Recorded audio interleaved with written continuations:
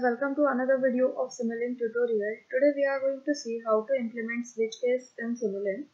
So for that all you need is a multiport switch, this one, then an input to decide the case number and 3 data ports which are the logic for respective cases and a scope to see model output.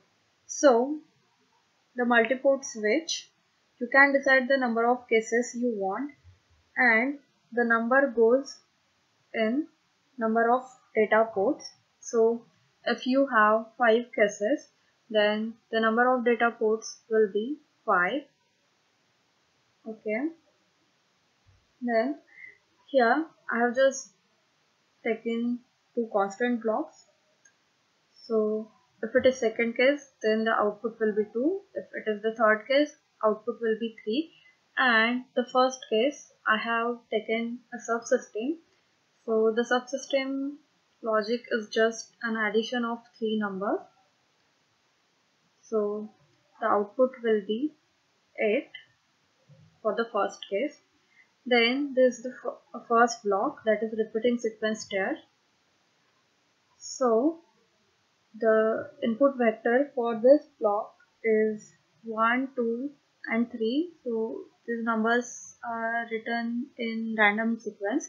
So depending on the input value, the respective case will be selected and the output will appear on the scope. Okay, so let's simulate the model.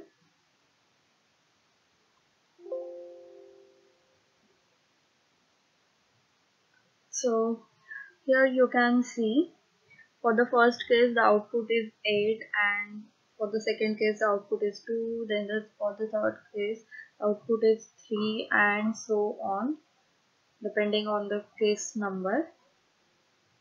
So that is how you can design switch case using Simulink.